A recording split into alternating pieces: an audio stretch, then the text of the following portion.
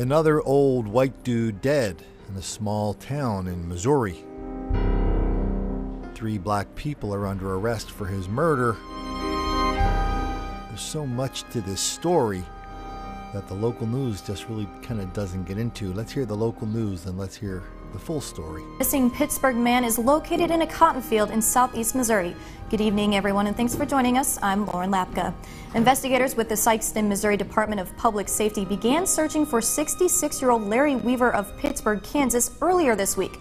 Officers say Weaver checked into a Sikeston hotel Sunday night after taking a motorcycle trip with some friends.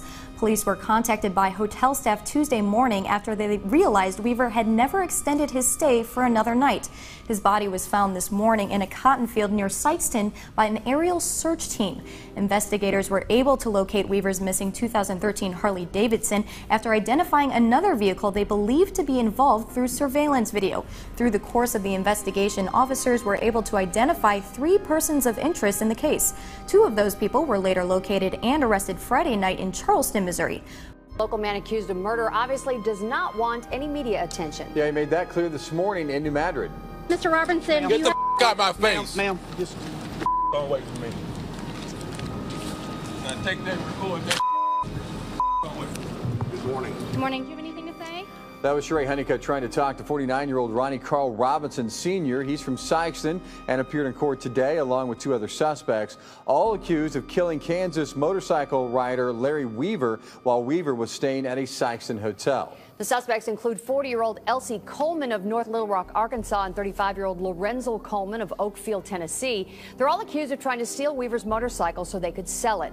Weaver disappeared from that Sikeston hotel. His body was later found in a New Madrid County cotton field. According to the court documents, the 3 perps set out for that area because it's a popular spot for people who drive these expensive motorcycles all across country.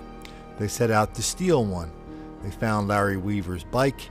They loaded it on the back of their little, you saw that little trailer. Larry Weaver comes out, the 66-year-old Larry Weaver, fresh off of 20 years working in the computer department of a local university in Pittsburgh, Kansas.